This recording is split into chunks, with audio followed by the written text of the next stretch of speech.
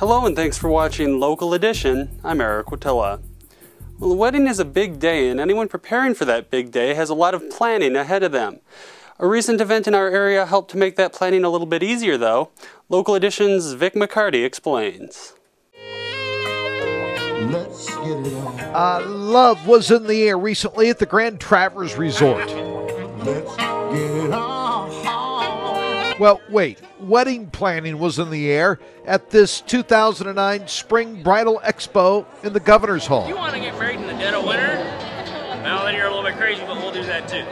Brides-to-be, grooms-to-be, moms, and just about anybody else got a chance to see everything that is out there to make that wedding day the perfect day. We've been here all day.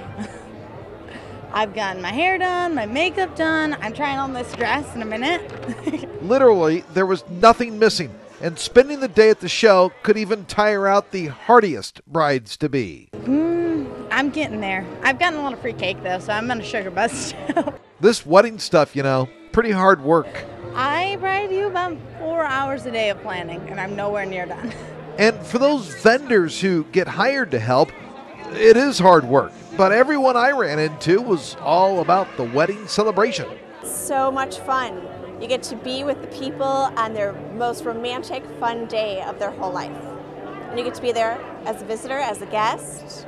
It's awesome. Now, not to be a bridal show buzzkill, but I had to ask, how much pressure is there working with folks on the biggest day of their lives? It's interesting that something that's so exciting can sometimes bring tension, but I think that you need a mix of all of the emotions to make it exciting. And if there have been problems in the past, not necessarily with the bridal group. Mostly with guests. They've had a few too many cocktails, and they want to have certain pictures taken, and I have to kind of say, I'm sorry, no. Now, from cake to hairstyles, from the demure to the opulent, this bridal show truly had it all, including a date for yours truly in Traverse City. For Local Edition, Vic McCarty.